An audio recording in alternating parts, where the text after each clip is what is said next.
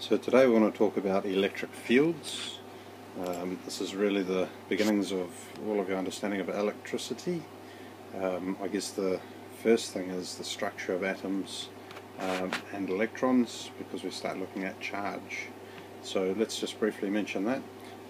You can have positive charges, you can have negative charges, and positive charges are attracted to negative charges.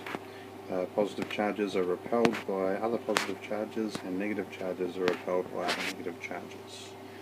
And the electric field has a characteristic, has a direction that is, which helps you work out exactly what direction a particular charge in that field will, what force that will experience and which direction it will go in. First of all, well second of all, because we've already done the first of all, there are many different types of fields. Field theory is a way of interpreting what we see around us. We imagine that there is a field like a force field, because when you put a particular particle in that field, it experiences a force. Other force fields are gravitational,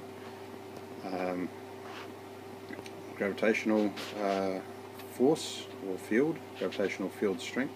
You've got magnetic and various nuclear fields. That's just your first point, comparing them out to other fields. There are similar equations and so forth as well. Now the distinctives. The field has a shape, and we represent the shape with field lines. And the field lines, if we look at this positive charge over here, there are lines coming out in all directions, evenly spaced, perpendicular to the surface. So they're perpendicular, and there is an arrow on each of these which shows the direction of the force due to the field, which is experienced by a positive charge. So a positive charge in here will be repelled, it will experience a force pushing it away. A negative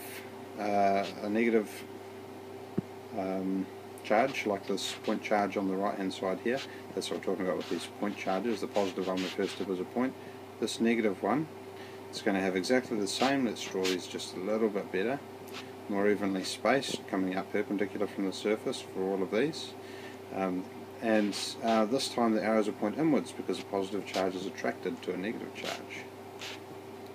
So the direction of the arrows is very important. The spacing of the arrows, even spacing, and the perpendicular to the surface. So those are three really important things. And now we want to look at plates, because this is actually where we start getting a bit more useful. Your classic plates for a capacitor. We have two parallel plates. One might be connected to the positive terminal of a battery, one might be connected to the negative terminal of a battery, and what we'll find is we'll get a charge built up on those plates, and there'll be an electric field in the middle there, and that electric field, let's not get too many different colours, the electric field is going to run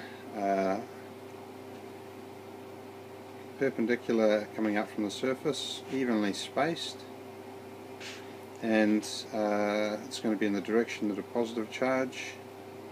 So we've got these arrows pointing from positive to negative. Now here's an interesting little bit. As it gets near the edge, it's going to bend out slightly, and that's just because there's no further electric field out here and below. So the arrow direction is still the same, and this is also trying to keep a perpendicular point of origin from the source at the end. If we were to look at the very end of this,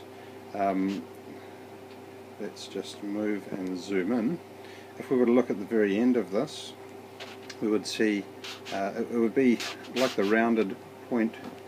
That's our metal blade there, showing the outside of it, and we would have evenly spaced field lines coming out. and that's the negative side, just down here so we know, which means a positive charge will be attracted towards it. So coming from out of here, you would actually have various field lines still, and even on the outside too, but usually you don't worry too much about what's happening on the outside with arrows pointing inwards. Okay, so zoom it back down. Have we covered everything?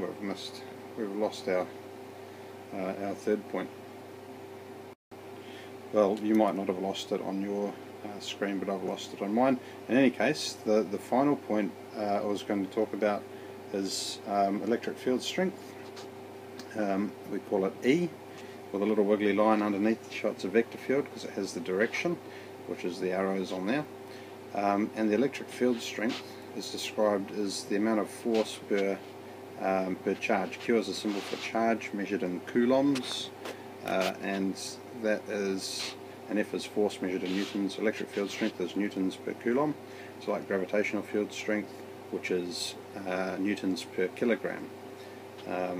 That's worth thinking a little bit and pondering on, but that equation is very important. It represents, if we were to put a positive charge in here, we would experience a force to the right, and that force is dependent upon the electric field strength and the size of the charge. So we could actually rearrange this formula to be a little bit more useful to us. F equals electric field strength times by the charge, and this is very similar to F equals mg.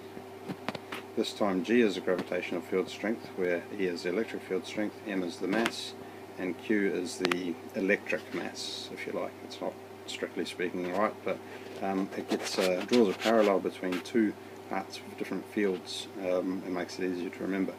So again, you can see that if the electric field strength increases, the force on the charge will increase. If the size of the charge increases, the force will also increase, and this makes sense if you think a little bit about it. Anyway, so it's electric fields and brief intro to them. Next we look at work done in electric fields, very similar to work done in a gravitational field, and voltage, which I'm sure you know voltage is related to electricity.